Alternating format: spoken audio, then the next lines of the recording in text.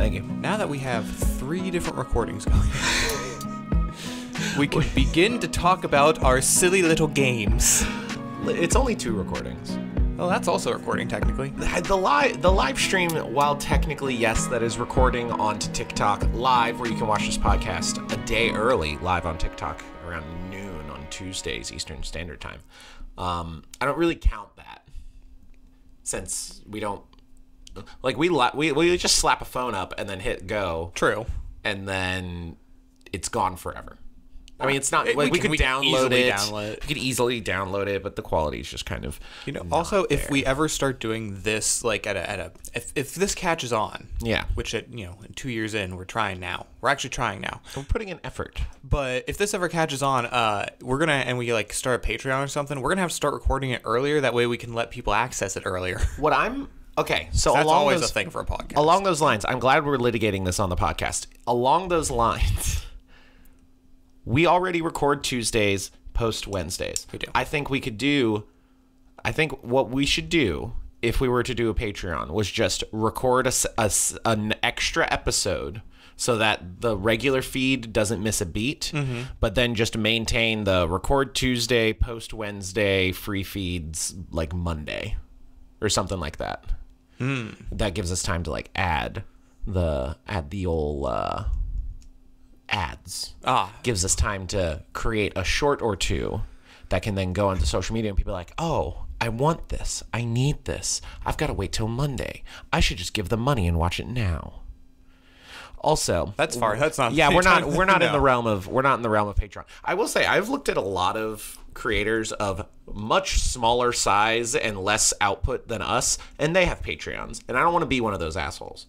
Like, if we're gonna do a Patreon, I want to be providing some level of like consistently good value. Yeah, that's I think been a thing, thankfully, between that we agree on for since we started. This is like, we don't need people just to willy nilly give us money because we're this isn't just a side hustle. This is we're trying to actually be give input to the environment of D&D and MTG content effectively. I'm trying to get rich. That's not going to happen. I mean, I invest in a 401k. Not the same thing. At the end of my life, I might be millionaire. Anyway, miserable. The correlation between those two is rather high. Yes. I would say I wouldn't say that it's like a direct correlation between the two, but it's definitely not a. The Venn diagram is largely overlapping. It's very largely overlapping. Anyway, welcome to this, our Lord's 59th episode of the 10 episodes away, guys. We're so close. We're so close. That's like 20 weeks. Yeah. It's like half a year. In the year of our Lord 2024, we'll be getting to that glorious episode. Yeah. But anyway, this is episode 59 of the Duels and Mana Dorks podcast. I'm Connor. And I'm Sam. We are the Dungeon Bros, but we are not brothers. Nor are we in a dungeon. And we've got a sponsor this week. I would like to thank our sponsor this week, M-Words at Markov Manor. Thank you to Edgar Markov and Olivia Voldaren for allowing us to preview the newest Magic the Gathering set. But sadly, the Plane of Innistrad, ironically, very harsh censorship laws. Strange. Ridiculously harsh censorship laws. So we can't say the full title, so we have to say M-Word. 3M isn't just adhesive anymore. Find out who's behind... That's such a dumb joke. I apologize. Find out who's behind all the unaliving on Innistrad. Totally isn't the crazy bloodlust-fueled vampires that have been controlling the plane for thousands of years. Thank you, Edgar and Olivia, for letting us preview M-Words at Markov Manor. That's not the name of the actual Magic the Gathering set. That's a dumb bit. It was a dumb bit. It's a dumb bit. But yeah, Okay. Edgar Markov. Known legendary creature in Magic the Gathering. $150. Yeah, the Eminence Edgar Markov in Mardu, $150, up almost 100% from this time last year. Yeah, people were expecting him to be reprinted in Commander Masters, and then he wasn't, like, at all. No. He's stupidly expensive. I love my little partner commander set up with Edgar and Olivia as a replacement for that. I arguably think it's more fun because of the late game splashiness of being able to like pitch a Butcher of Malakir, pitch a Asterion the Decadent to like a Faithless Looting early in the game, or a blood token. Yeah, get some good card draw in there, and then it's turn 7. Let's bring out Olivia, and then also bring out that bomb for free from the graveyard, and now you're getting fucked. I'm a big fan of that. I'm a very big fan of that. Anyway, I'm gonna make a YouTube video about that. Yeah. And other alternatives to Edgar Markov, because $150 is fucking ridiculous. There's actually 2 other vampires that are Mardu, and they both kind of suck. So yeah, there are a lot of good 2-color vampires. A lot of great 2-color vampires, as we see with both Edgar Charmgroom, Crimson Bride, Strephon, Mauer Progenitor, as well as Ange, Maid of Dishonor. There's several. I even like the original Olivia Voldaren, where you're like using her ability to ping things for damage and then mark them and then be able to steal them permanently later. It's a fun little Rakdos shenanigans with Olivia Voldaren. But Mardu is where it's at for the vampires, and it's popular for a reason. Edgar Markov is by far the most popular vampire commander for a big reason. Yeah. Anyway, that's in the works, but that's neither here nor there. Some other things. We've technically kind of sort of launched a new podcast. Yeah. Bonus action. We're considering it a Duels and Mana Dorks supplement podcast. It's going to be a little interview series. Little like maybe we can even flip it as like a deeper dive into certain subjects. Like we could talk about, like, for example, with the OneDnd playtest material, we can do a quick overview on the podcast, and then we can have like our friend Norb Feldeleb on, and we can go for like an hour and a half and just really dig into that. We recently posted a podcast with Randy Sackett of the Forged Realm on TikTok to talk about 3D printing in Dungeons and Dragons, talking about burnout, talking about like the best way to play these kinds of games. We've been making some shorts about it. You can find those on our TikTok. Yeah, and upcoming last week we talked to our friend Bearded GM, and that podcast will be coming out next week. It's February 7th. A nice little extra thing. That one's a lot more unhinged. Oh my god, you two are cut from the same cloth. I would say we are 2 sides of the same coin, but I think we're just a coin. You're just the coin. We're just the coin. We vibe very much. Somebody took a coin and flipped it into a fountain of Mountain Dew. Or of Zero Sugar Ale 8, which is my other addiction. Yes. I have a problem. You do. You have many problems. I have many problems. 2 of them are beverages. One of them is the Zero Sugar Ale 8. The other one's Diet Coke. The delicious aspartame riddled Diet Coke, specifically the fountain Diet Coke from the United Dairy Farmers, is minty. Why is it minty? Minty, not in the flavoring context. Are they putting peppermints in it? No, Spearmint? minty in chocolate mint? More of a colloquial, like it was fresh, it was clean, it was crisp, you know. Much like a chewing gum or a toothpaste. Well, no, it doesn't actually taste minty. Or a candy cane? Well, moving on. What have we been playing, Sam? I've got some interesting developments for what I'm playing. What I want to start with you. What have you been playing in the realm of tabletop, in the realm of video games, vidjas? What's going on? Well, let's see. I've been continuing to play Horizon Forbidden West. It is a big game. Oh, yeah. And I'm trying to do everything on it, which a lot of games have come out recently in the past couple of years, big, massive games, the Assassin's Creed series and things like that, where they're like these huge maps with 1 million side quests and sub-quests and things like that. And I will say, up until this point, I've been very burned out on those. I'll start playing, and I'll be like, okay, I'm going to try to do as much as I can. And I'll get 50 hours into the game. I'm like, I'm not even a third of the way into the game. Yeah. I will say with Horizon Forbidden West, just as massive. I keep coming across quests, but at the same time, I'm also still intrigued with it, and I'm still happy to keep like, oh, there's another thing I can do. All right. I mean, there are, of course, some things like there's every game now has their little board game mini game in the game. I'm like, I'll do this later if it's needed for an achievement, but yeah, get the trophies, clean up the little all the stuff. I totally get that. Yeah. I'm not a big fan of the little extra mini games. Like, you don't need them. I don't mind them if they're fun and especially if the game needs a break from the action. which Horizon definitely can at sometimes, because it's almost, most fights you're in are kind of boss fight level. Yeah. You're like, I'm just going to wander. Oh, look, a little side quest. You're going to wander into, oh, there is one of the most powerful enemies in the game. Oh, I'm almost beaten it. Oh, there is another one of the most powerful enemies scripted to come in at this. Oh, crap. Mm-hmm. Mm-hmm. So I was like, I did a half an hour boss fight basically last night. But yeah. That's one thing I really respected about Final Fantasy 16 is that even though some of the side quests weren't necessarily like story rich or combat rich, like the game didn't fuck around with a bunch of mini games and like random side shit that most people don't care and are just kind of filler time. Like it's Final Fantasy through and through. Yeah. I don't like mini games like Spider-Man.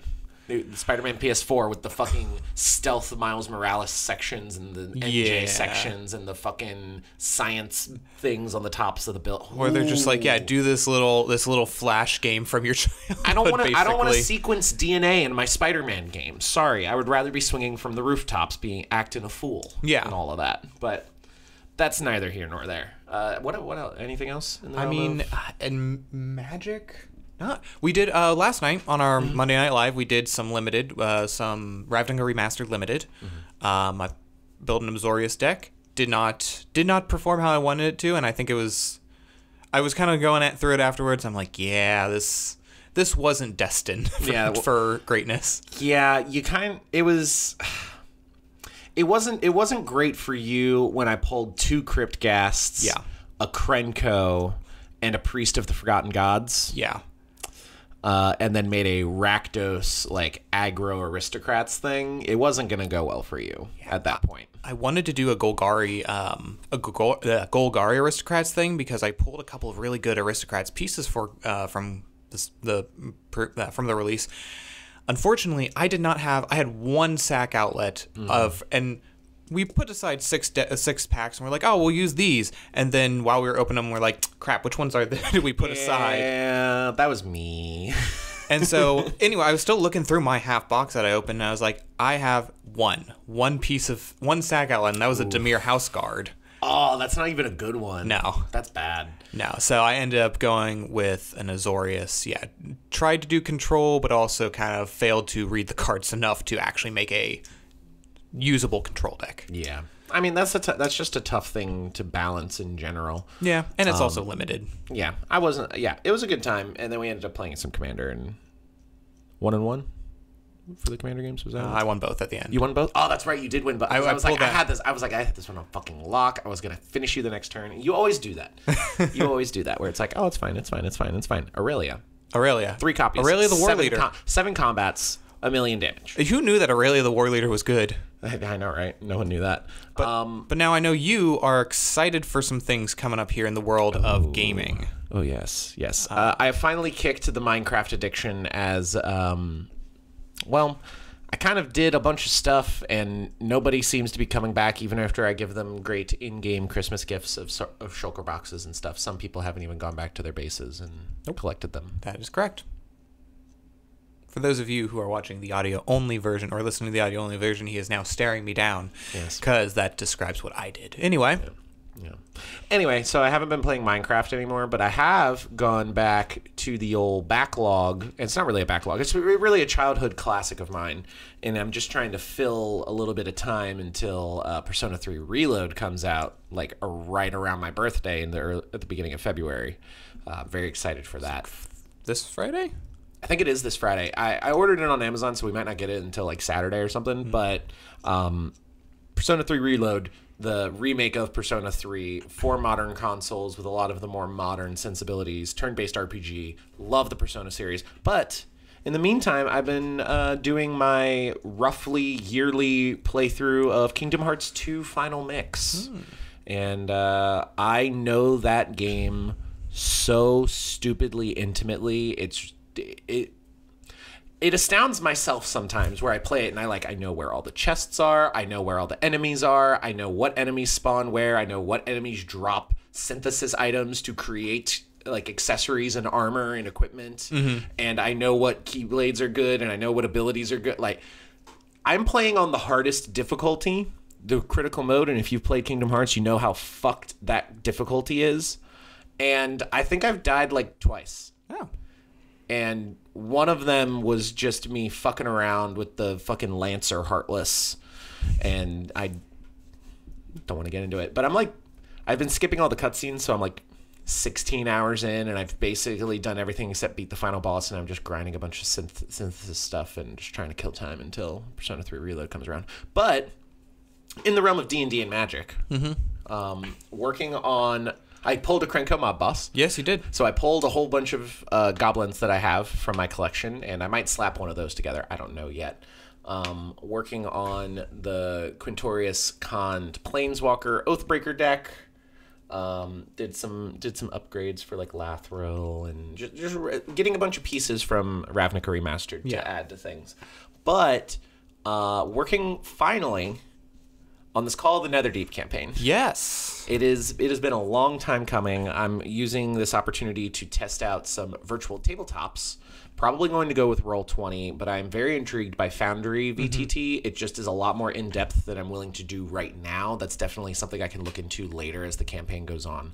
But it's going to be myself and a bunch of college friends, some people that were in my previous homebrew campaign that I ran for like 3 years. We're going to run through the Hupperduke adventure that we did for the Explorer's Guide to Wildmount, which we will then travel just simply across the mountain to get to Jigao to do Call of the Netherdeep. One of the characters, my friend's wife, one of my friend's wives, and she's a big Swiftie. Mm-hmm. As many people are. Very big Swiftie. And she's going to be playing a half-elf bard named Baylor Zwift. So that'll be something I have to contend with, but... I can't wait until you throw a Baylor at them. A Baylor? and then you get to do the whole herd of cows joke. Yeah, that's good. Of course I've heard of cows. Yes, of course. That's such a dumb joke. I love that joke. One exciting thing, one of my college buddies, Brian... He's playing in another Call of the Netherdeep campaign, but he just wants to play with college friends, so he's doing this. And he was going to play a monk. He wanted to be a Way of the Four Elements monk, and I was talking to him about that. And I'm like, hey, the abilities of the Way of Four Elements, it's very key point intensive. It's not very satisfying for a lot of people that play it. And we were talking about ways he could recover key points faster. And I was like, about 2 years ago, Sam and I released a homebrew on DriveThruRPG, the Blood Magic and Hemocraft supplement. $5 on DriveThruRPG if you're interested. It's like 38 pages of homebrew for blood magic using hit dice to fuel things. And so I showed him the monk subclass, the Way of Punishment monk that we made. Yeah. And I was specifically showing him the ability of rolling a hit dice, taking that roll as damage, and then recovering that many key points. Mm-hmm. And he looked at the whole subclass and he was like, this is kind of exactly what I want to do. Can I just play that subclass? And I said, absolutely you can. You want to use my creativity? Okay. So one of my players is now using one of our homebrew classes. Hell which yeah. is pretty fucking cool. Hell yeah. I'm a big fan of that. Well, let's move on. Let's get into the upcoming releases here. Sam will run through that. But before we do, this is, of course, the Duels of Mandors podcast. You can get it every other week. Watch it live on TikTok on Tuesdays at noon, or you can get it at Wednesdays at noon, Eastern Standard Time for both of those times on Apple, Google, Spotify, YouTube Music, our YouTube channel. We also have our TikTok, our Instagram. You can check out various... We're starting to do some shorts. We did shorts from the Randy Sackett bonus action podcast that we did. We're going to do some shorts for the Bearded GM, I'm sure. I'm going to see if we can do some short clips for our regular podcasts as well. See what the workflow is for that. See if we can get... Sure. Just start out with just trying to do one per podcast. Just trying to do one, But yes, as we like to go through every week, here's the upcoming releases for Dungeons & Dragons Magic the Gathering. Dungeons & Dragons, kind of in an amorphous place right now in the release schedule. We know that we have Vecna, Eve of Ruin coming out this year. It's always the eye. It's always that eye, man. It's the in item. The lore, yeah. It's the item, man. But Vecna, Eve of Ruin coming out this year. We have Quest from the Infinite Staircase also coming out this year. That is the anthology book for the year. And we have the One D&D, the next edition, not edition of D&D coming after May. It's not May. Yeah. We'll get into the player's handbook survey results video in a little bit, but they did specify, like, hey, people have thought it was coming out in May. Don't know why, but it totally isn't. It's like, I'm pretty sure you guys said you were aiming for this quarter. Anyway. Then for Magic: The Gathering, Murders at Karlov Manor, the pre-release is this Friday as of recording, which is Friday, February 2nd, and then full release is on February 9th of this year. The Fallout decks will be coming March 8th. Outlaws of Thunder Junction will be pre-release on April 12th with full release on the 19th. Yeah, they announced that at MagicCon Chicago. Then we have Modern Horizons 3, which will be coming out in June. The Assassin's Creed Universes Beyond will be coming out in July.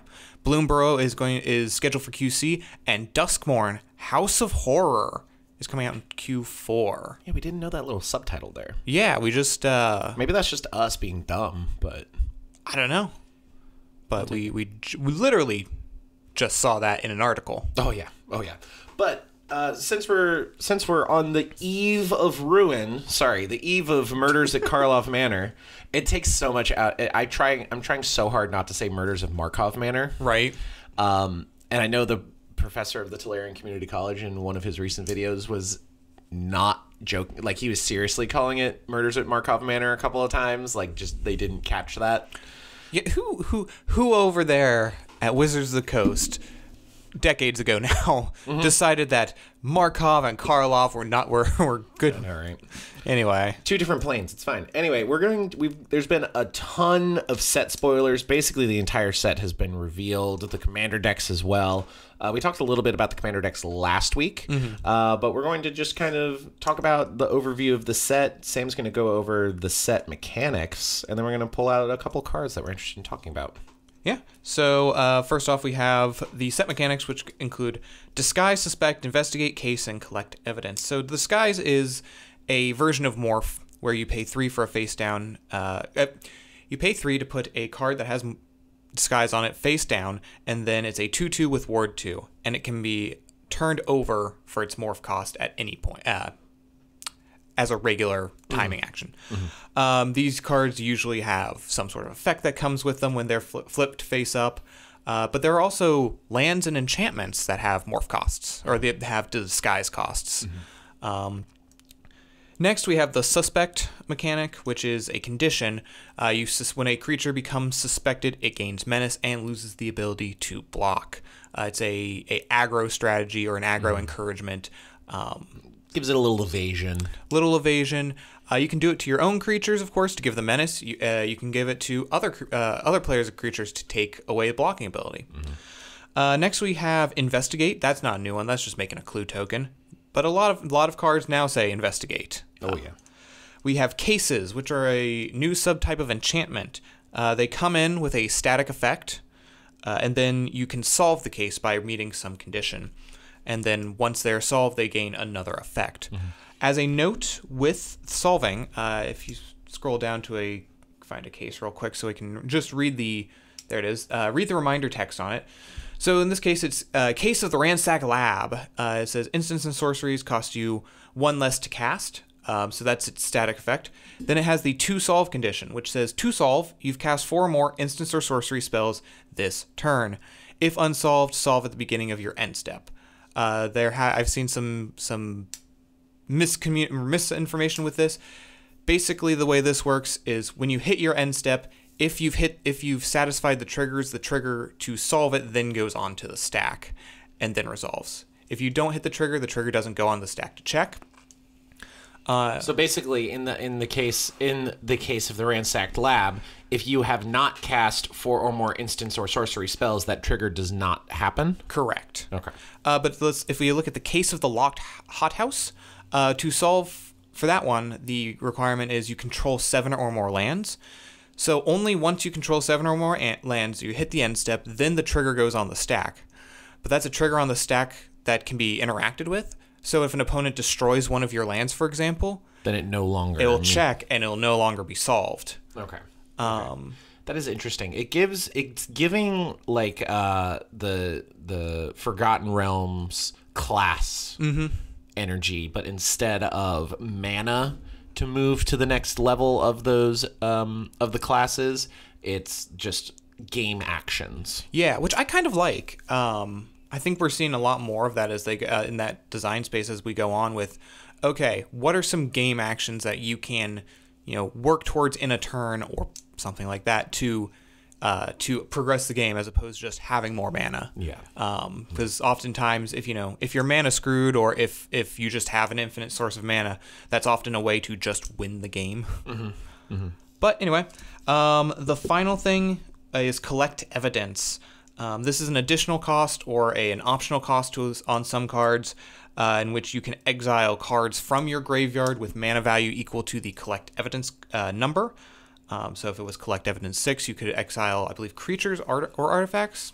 It might be all. It might just be all. Whenever ward collect evidence 4, whenever it becomes a target. This is for specifically the Axebane Feryx. This card just happened to be close at the screen we were looking at. Whenever it becomes a target of spell or ability, counter it unless the player exiles cards with total mana value 4 or greater from their graveyard. So there we go. Unlike the solving for the case, this is a cost. So your opponent cannot do something to interact with it. Well, for example, so if it was like, pardon me, do something, tap 2, pay 2, collect evidence 8, you get this effect. They can't respond by exiling your graveyard, basically. Mm-hmm. So it's part of the casting cost. Yeah, so once you start to collect evidence, you can't be interacted with. Those are just some rules things that I saw noted in some people who have already had access to the sets, namely Loading Ready, Run MTG. Nice. All right, well, we're just going to pull out a couple of cards that we want to talk about. I first want to talk about one that's been going around Twitter. It's one of the mythics from the set. It's a legendary creature, mono white. Delny Streetwise Lookout. It's 2 and a white for a 2/2 human scout. Creatures you control with power 2 or less cannot be blocked by creatures with power 3 or greater, but more importantly, if an ability of a creature you control with power 2 or less triggers, that ability triggers an additional time. People are freaking out that this is going to be format warping and it's going to be completely broken. And then we look back at Elish Mommy, Mommy of Mommies, which triggers on everything. And though it is a powerful card, it is not format altering. And then immediately after Elish Mommy, Mommy of Mommies came out, Gandalf the White came out, and he does that for legendary spells and artifacts. Yeah. So this one does it for creatures you control with power 2 or less. Which, I mean, you're going to get some powerful things like Dockside Extortionist, that kind of stuff.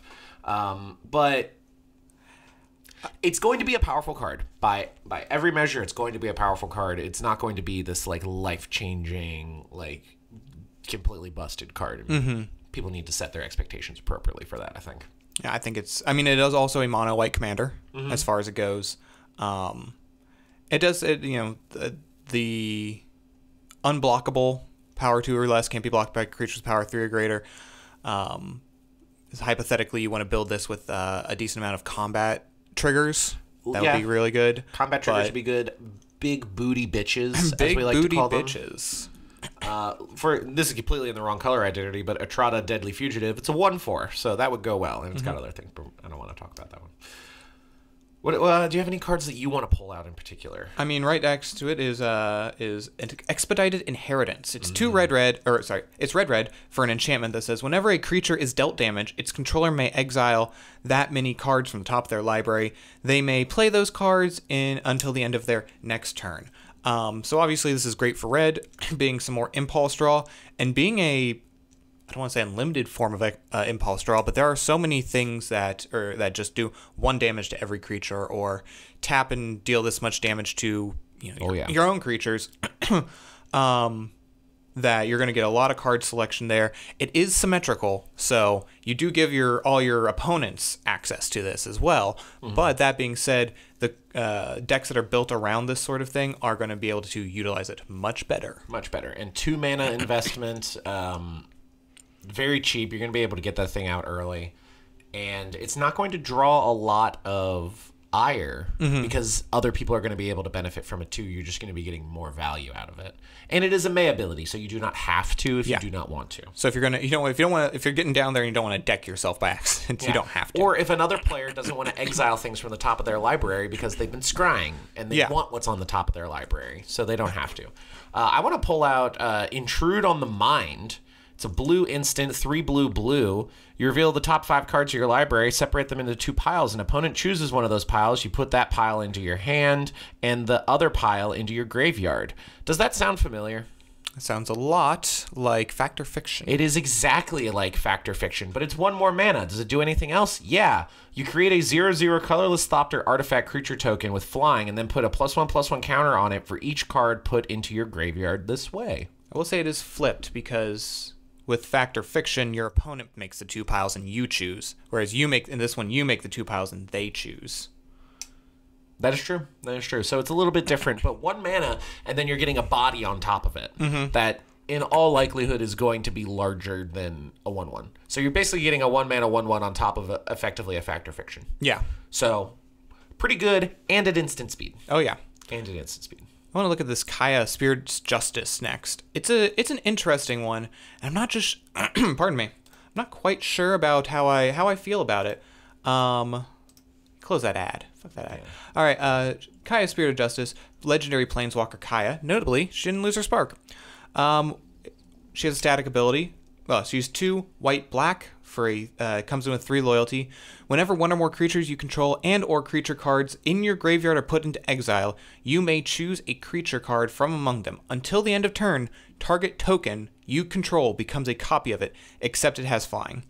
Her +2 is to surveil 2, then exile a card from your graveyard. Her +1 creates a 1/1 black and white spirit creature token with flying, and her -2 has you exile a creature you control, and for each player, exile up to 1 creature that player controls.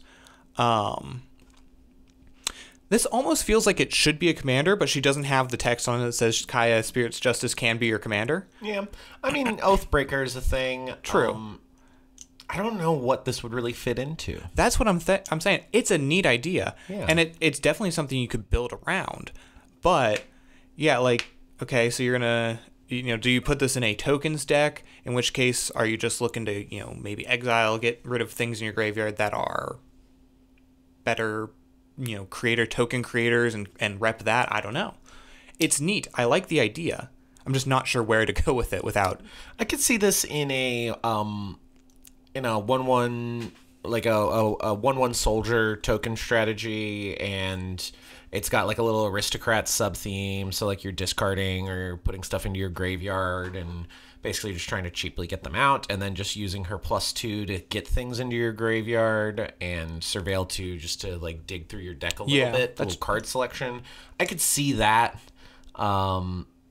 I'm interested to see how that one will play out. I have 2 more that I want to talk about. I've actually got a lot that I want to talk about, but I'm going to limit myself to 2. Okay. Yeah.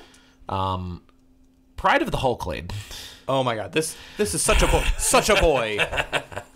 First of all, 10 and a green. That's 11 CMC for a legendary creature, Crocodile Elk Turtle.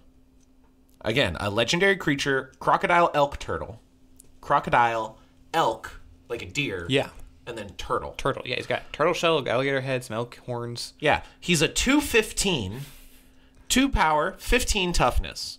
Big booty bitch. Big booty bitch. Big booty bitch. He's 11 mana. You might be thinking, Connor, why would I ever get a commander or cast a card that has 11 mana? That sounds ridiculous. Well, 1, you're in green, so you can ramp to it. But more importantly, spell costs X less to cast, where X is the total toughness of creatures you control. We'll get into that in a moment. He has Defender, and you can pay 2 blue until end of turn. Target creature you control gets +1/+0 and gains. Whenever this creature deals combat damage to a player, draw cards equal to its toughness and can attack as though it didn't have Defender. I just want to reiterate something here. Defender, wall strategies, build the wall, the Trump deck, if you will. Yes. The Trump commander of Arcades. Okay, he's a strategist. Fits in this color identity. It's got green-blue. Yeah. And this would be a bomb in that deck. This is for most instances you've got 2 or 3 walls out. You can cast him for like 2 mana or less. Yeah.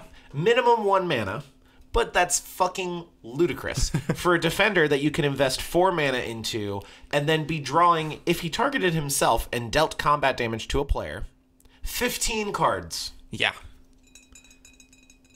Or you target something else that has like 6 toughness and it happened to deal combat damage with the myriad of opportunities for with cards that allow defenders to A, attack, and B, deal damage with their toughness instead of their power.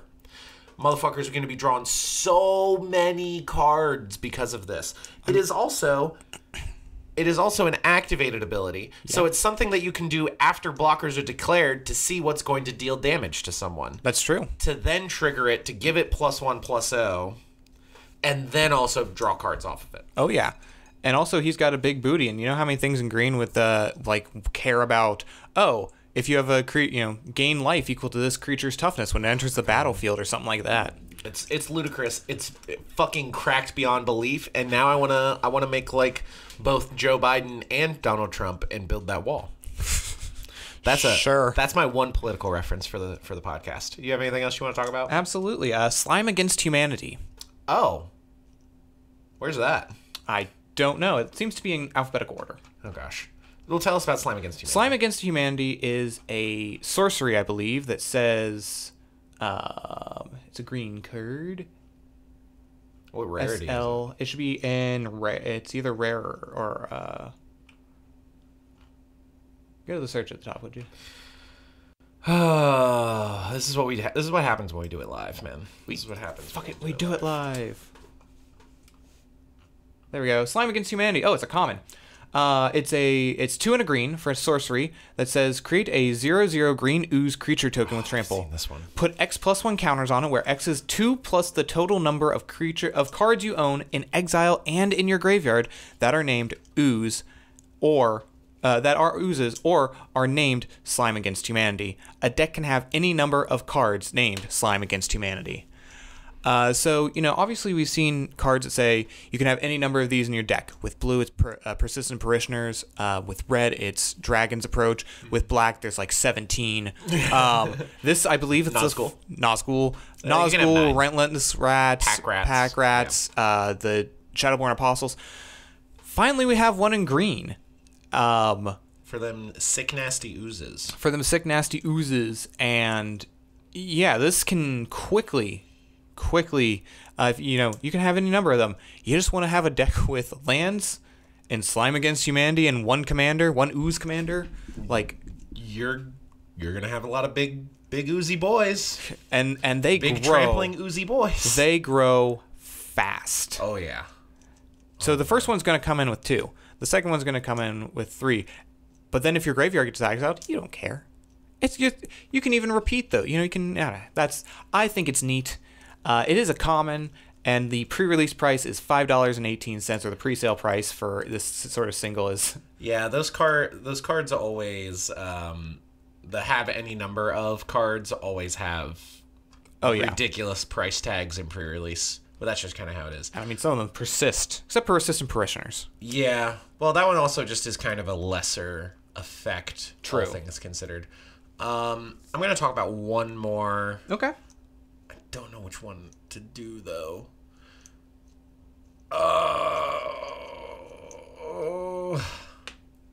Massacre Girl, yes, known killer. 2 black for a 4/4 legendary creature human assassin with menace. Creatures you control have Wither, which, if you do not know what Wither is, it's a keyword that says they deal damage to a creature in the form of -1/-1 counters. So instead of just giving them damage and assigning them damage until end of turn, you are giving them counters that reduce their power and their toughness, with a second ability that is whenever a creature an opponent controls dies, if its toughness was less than 1, draw a card. So effectively, if you kill it with your things that have Wither, that are dealing damage as -1/-1 counters, you draw a card for everything that died. Mm-hmm.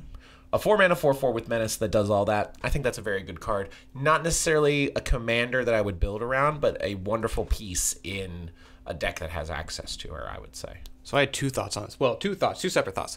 First thought, on the Pride of Hullclade, friend of the show, Typical Gemini, pops in and says, also Training Grounds and Biomancer's Familiar are available to discount the activated cost. That's true. So you could be casting this for a lot less. You could be casting it multiple times. Massacre Girl, known killer. My first thought with this was use it to make a Planeswalker, a Super Friends deck with her as the commander. Using everything suddenly becomes a threat. Basically, it's like, oh, you're going to try to attack my Planeswalker with with your indestructible 8/8. Okay, I'm going to block with a 1/1, but now your thing's a 7/7, and now it's a 6/6. Unfortunately, just because now they're great blockers, a great deterrent, because you don't want all your things losing their power and toughness. Yeah. Yeah. The only problem I had with it was that there are basically 3 types of planeswalkers in mono black, and they all do very different things. Yeah. I mean, that's a fun idea. I like having, there's some proliferate engines and some proliferate effects in black. Mm-hmm. But I could totally see like a Golgari proliferate. Like this is a great card just to slap into like a poison deck. Yeah. Oh, yeah. Like, just as some extra utility that benefits from the proliferation that ideally you would want to be doing, because Infect is mean. Those are all the cards I have to talk about. You got anything else? I have one more. I have 2 more. One to say things on and one just because it's fun. The one that I want to say things on is Demand Answers. Demand Answers is an instant for 1 and a red. It says, as an additional cost of the spell, sacrifice an artifact or discard a card, draw 2 cards. This is a strictly better Thrill of Possibilities, because Thrill of Possibilities, you're using a card and you're discarding a card to draw 2 cards. So you haven't gained any cards. With this one, you can actually gain a card if you decide to sacrifice an artifact. Something like a clue token. A clue token. So you just basically got a free clue token. Yeah. Or, you have food, you have scrap, you have treasure. You have so many things these days that are just small. And the last one is Tunnel Tipster.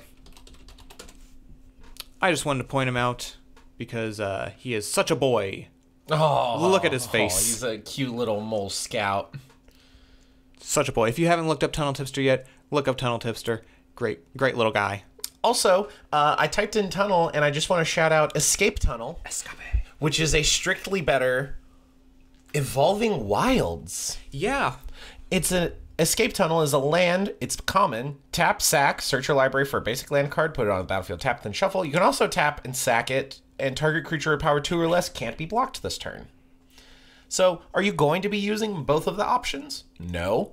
But if you're in a deck that's going to run Evolving Wilds, you might as well just run Escape Tunnel instead for that little extra added utility. Honestly, I've been going through and removing a lot of Evolving Wilds, Tamorphic Expanse, and fetch lands in general from my decks because I'm tired. Slow fetches. I'm just like, I don't want to do that. It's wasting my turn. But that is like, okay, yeah, if I'm playing a lower power deck, sure, that can go in very easily. End of the game, it's not dead in your hand. It's like, you usually have something with low power. That can help. It can be effective. If you get it late, you don't have anything else to land drop, you can just slap it down. If you want to ramp a little bit, you can. And it's a strictly better Evolving Wilds in Terramorphic Expanse. You'll love it. You'll love to see it. Yes. Anything else you want to say about Murders? Karlov Manor? I'm looking forward to it. We'll be getting some pre-release kits this Friday, opening them on Monday at our Monday Night Magic, and then the week after we'll be doing another limited. Yes, if you're watching this podcast when it goes live tomorrow, the 31st, we're getting them on the 2nd. We're going to be opening them on the 5th of February. And doing some limited a week later. Yes, indeed. Should be fun. Next, moving on to Dungeons & Dragons. We got 2 Dungeons & Dragons things before we do a little quick wrap-up with Magic.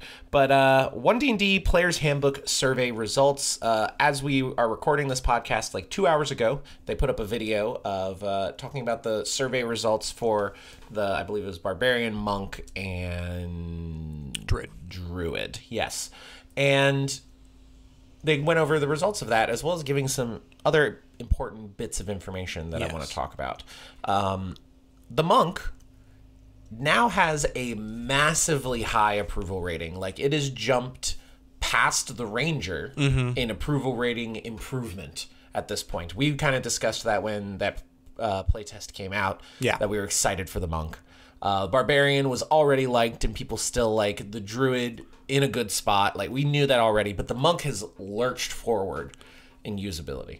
Yeah, a lot with how they reconfigured the ability points, the spirit points, and how they changed up some of the monks' just base abilities not to require those, making not only the monk's always been the kind of the highest floor of all the classes, but now it's raised that up to make it just more across the board utility. The floor is higher and the ceiling is higher. The ceiling was always very low on the monk. Yeah, you had a very small range which your monk would be extraordinary in. It was going to be good. Yeah. Your monk was pretty much always going to be good. It just wasn't going to be fantastic. Yeah. And now it has the opportunity to be fantastic while being even more gooder. Or more gooder. Yeah. Yeah. Great. Yeah. Okay. But that's less important. There's two little bits of information. I'm going to go with the smaller one here. The dwarf image that was being sent around, the picture, the art of a dwarf that they showed like a month or two ago. Yeah. And people were like, oh my gosh, it's got AI art in it. No, it didn't. People need to yes, Wizards has a history of using AI art when they're not supposed to, but like, don't cry wolf all the time. But people were saying that this dwarf image, it looked like it was going to be used as the cover for the player's handbook, and they reiterated that they have not revealed any of the covers for any of the core books yet, and that the dwarf image that we are talking about is going to be used alongside the fighter as part of key art, because they're going to be doing new key art for all of the classes, as well as a whole bunch of other extra key arts for various things, which is exciting. The more important thing here, and we've been saying this basically since they announced OneDnd, ourselves and like everyone talking about OneDnd, that we were all expecting it to come out in the spring of 2024, May 2024. They wanted to reiterate something here, and they brought it up very casually, like, "Oh, these silly people." It's like, no, we've been thinking this for like a year. Yeah, like it was a poor communication. But this is the quote. We realized there was an erroneous release date published with regards to the 2024 Player's Handbook. That was definitely incorrect. The Player's Handbook is not releasing in May, parentheses, but it will be coming this year, close parentheses. Stay tuned for an official announcement soon. Womp womp. Yeah, they said they will still be working on the books in May. Yes, so they're not close to releasing these books. At this point, we should be looking towards almost sounds like Christmas time. I would say late fall, early winter at this point. But one thing I will say is we were wondering, how are they going to make the release dates work for Vecna, Eve of Ruin, and Quest for the Infinite Staircase? And now I think we see where that space is coming from, because we realized that there was an erroneous release date published. Yeah. So,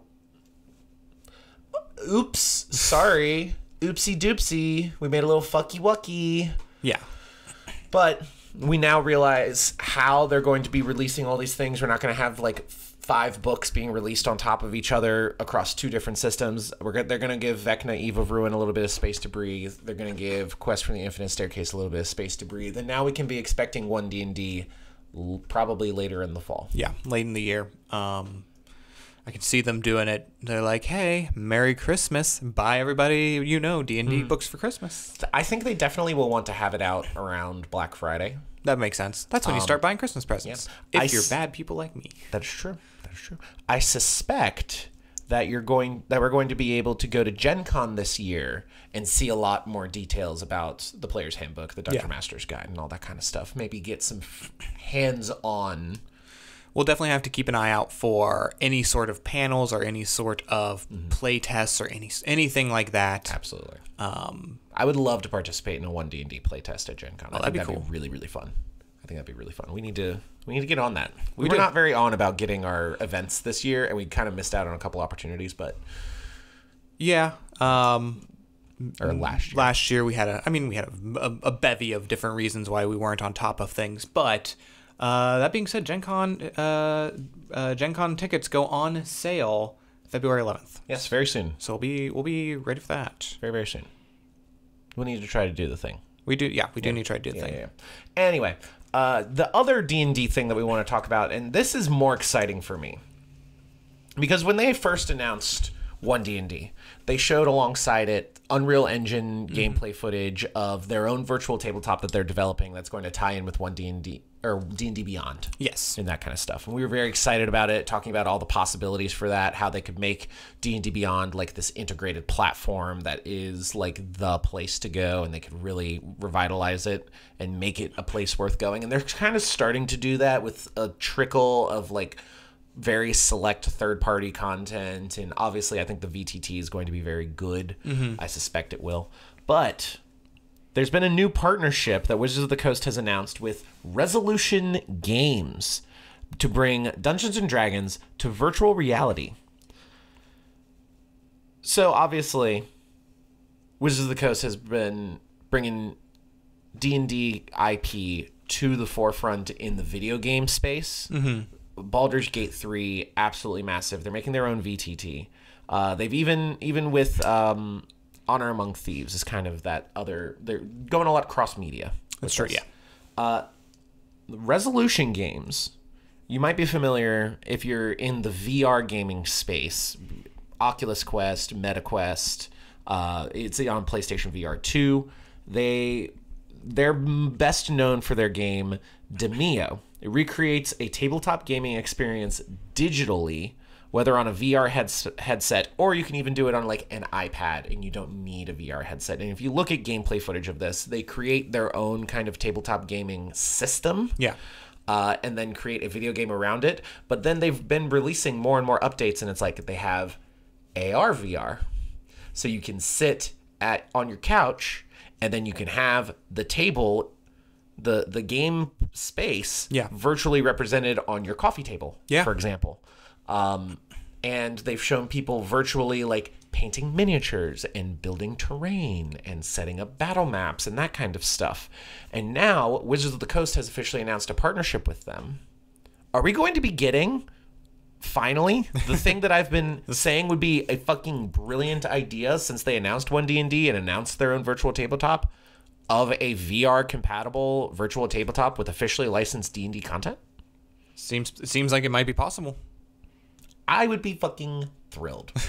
I would be thrilled. Now, we don't know the details of the deal quite yet. Are they going to simply be licensing the IP for a single player style game in VR? Like Demeo is, you get the vibe that it's kind of like it's a co-op multiplayer game, but it also had like they did their own story, they did their own stuff. Are we going to get like a blend of something like a Baldur's Gate 3 with a written story and written outcomes mixed with more traditional tabletop RPG elements, and then play it in VR in a virtual tabletop? Or are we going to literally be getting a virtual tabletop that we don't quite know yet?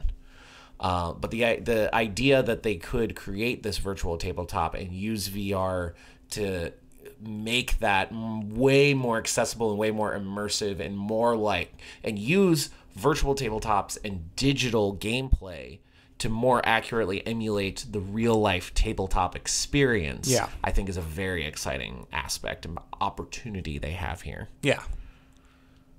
You got anything you want to say, or do you not really care? I mean, here's what I'll say is like you said we've been heralding this. We'll call it heralding. You are the harbinger, and I think in general that's the way a lot of things are going to start to go. But especially during the pandemic, we saw kind of the first real rise in the popularity of online and virtual tabletops, and people were asking for we're lusting for something like this during those times when we couldn't go outside, except for your one walk a day. Your one walk a day, the grocery store where COVID stopped spreading when you. I digress. Anyway, but that being said, VR still not that widespread. But I mean, it's coming down the pipe. I do say the author of this article we are looking at does voice their concerns about basically Wizards of the Coast trying to kill the local tabletop, kill the in-person sort of thing. I think that is a bit of a stretch. It's a very big stretch. Especially since, we've all had experience, again, back to the COVID thing, or with your new Netherdeep campaign, you're playing with people who aren't right down the road from us. Yeah. Or even like a 30-minute drive. Yeah. You know, like I'm going to be playing with people that are like an hour and a half away. So virtual is the way we are able to play. I think looking at this from the perspective of Wizards trying to kill whatever by partnering, I think that's utterly ridiculous. That's a terrible take. I think Wizards is just trying to get more money out of their cash cows that are us. Yeah. Well, they're trying to utilize their IP, which any company, any creative industry, that's what companies are going to do. Is they're going to utilize their IP as best as they can. I'm excited to see what we learn about this, because if it's like a VR single player experience, then neat. But if they were doing a VR single player experience, there's other developers they could partner with that are going to be more accurate to that. The fact that they're partnering specifically with Resolution Games, the creators of Demeo, and looking at what Demeo is and what it has become really indicates that it's going to be this really nice virtual tabletop with, at the very least, licensed D&D IP access, probably for the game system. I think that's fucking awesome. Very cool. I would love to look into that. This might be the thing that gets me into VR if that is the case. Again, there's no details. We don't have a release date. Simply an announcement of a collaboration, but an exciting one nonetheless. Do you have anything else? I will say, I don't paint minis in real life. I'm not going to do it in VR. It's probably a lot easier in VR. Oh, fucked up. Backspace. It's very it gives Hero Forge. It gives Hero Forge, yeah. You know? It's giving Hero Forge. Giving Hero Forge. Last little wrap-up item. This is the last thing. Magic the Gathering. They're going to be celebrating the Chinese New Year, Year of the Dragon, with their 2024 APAC League and Lunar New Year celebration, which is going to kick off on February 10th. They've got a lot of promo cards with new art that they're going to be handing out to participants. Local Magic the Gathering WPN stores are going to start the festivities February 10th, and that will run through March 31st. They're going to be running standard, sealed, and booster draft events. Players who participate are going to receive 1 copy of Sarkhan Unbroken, Dragonlord's Servant, and a 4/4 Dragon token while stocks last. These are in new Chinese New Year arts. They're going to be exclusive to this event. Competition is going to heat up with APAC qualifier seasons. There's going to be 4 seasons spanning across 4 different sets released in 2024. Every participating player is going to receive a seasonal dragon-themed promo card, and then the top 2 in each qualifier season will receive an invite to the end-of-the-year championship event in December. Qualifying seasons are as follows. The first season is going to be the standard format using Outlaws of Thunder Junction. The promo is going to be a Steel Hellkite. Qualifier Season 2 is going to be Modern, Standard, Draft, or Sealed formats. Going to be Modern Horizons 3 with a full art mountain as the promo. Qualifier Season 3 is going to be a standard-only format during Bloomborough with the promo of Corvold, Fey-Cursed King, with Season 4 wrapping up with Duskmourn, House of Horror, with the promo of Dragon Tempest. Love a promo card. Yeah. Love the Chinese New Year. I will say, the girl I have been seeing, I can officially say my girlfriend. Oh. Yes. Oh. It has been approved. Approved. It has been approved by the lady. Okay. I can call her my girlfriend. She teaches a lot of various nationality students, and so they always make a point to go over like specific culture, nationalities, holidays, and traditions. Mm-hmm. So they did a whole thing on the Chinese New Year, and she's a big fan of all that kind of Chinese New Year celebration shit. So this is pretty cool. Yeah. Also, some pretty neat arts and some interesting reprints. I will say they didn't go, I mean, obviously they're very thematic, which ones they chose to do for this, but these are not hugely valuable reprints by any means. No, I mean, there's going to be some fun things that are played with a lot. Like, I mean, Corvold, very popular Aristocrats commander. Dragonlord's Servant goes in like every dragon's deck. Yeah. Steel Hellkite is in every precon of anything related to a dragon. Yeah. I will say, wish we were better at standard so we could, hop on this, but we don't. We suck. You just need to participate to get the promos. True. But making the qualifier, if you're into the standard format in particular, check it out. You're gonna get a lot of cool promos. I will say maybe not surprise is the best word, but there are none of the Kamigawa dragons in here. Yeah. There's seems two like sets of those that are very valuable. I know. That would. I don't know. Maybe they were very specific on staying away from those. There might be a reason. Who knows? There might be, but yeah. Well, we're going to probably not collect any of those, but. Also, want to get a standard? You want to get in standard? I mean, I feel like I could. I feel like I could fuck with standard a little bit. I mean, I need to get in a mindset. You know. I had a mono on arenas. I had a mono red standard, like burn spellslinger prowessy deck using the Dwarven Forge Chanter and like Monastery Swift Spear and like that kind of stuff. But I did pretty well in arenas. I didn't do like phenomenal. Yeah. But I was able to get up to like mid silver tier, and I probably could have gotten higher. I just stopped playing arenas. That's fair. That's fair.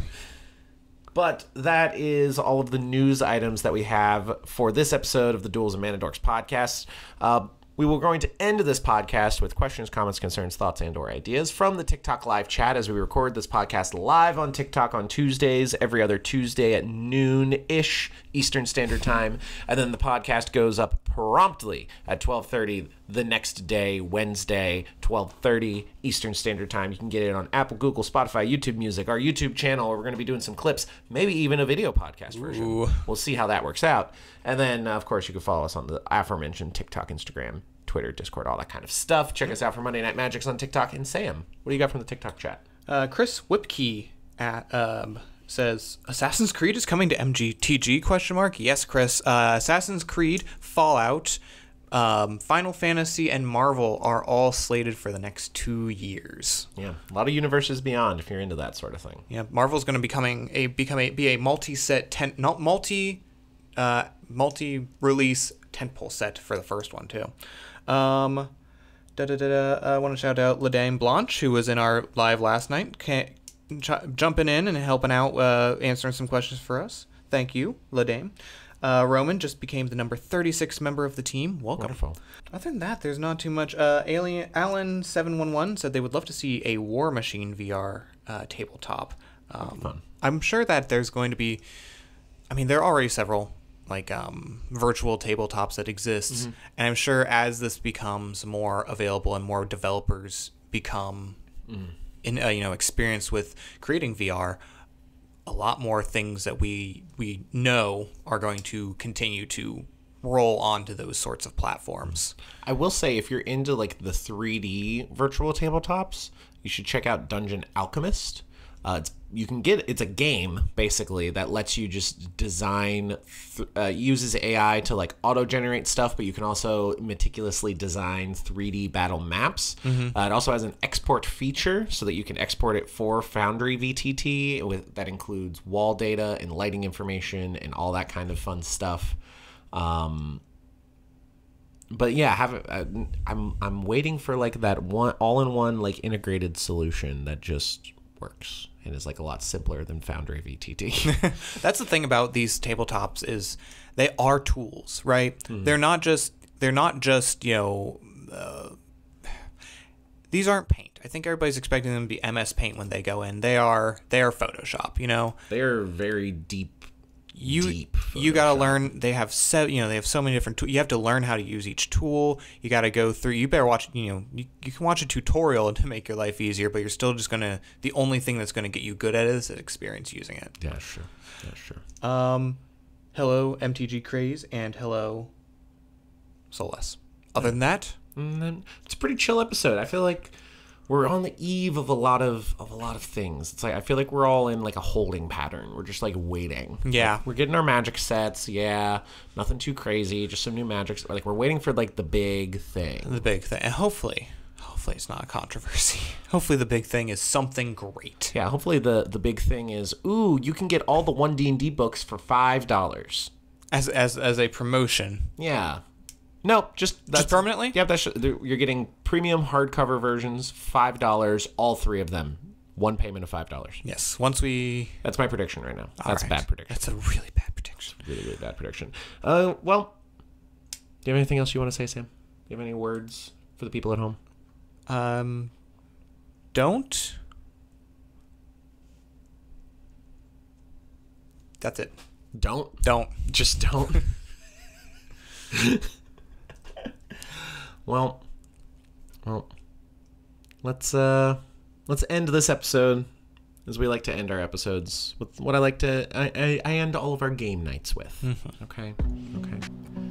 Let's Longstrider through this Demir Guildcade out of this Ravnica rabble-rousing, raucous revelry. That one was. You were just saying words. That one got out of control real fast.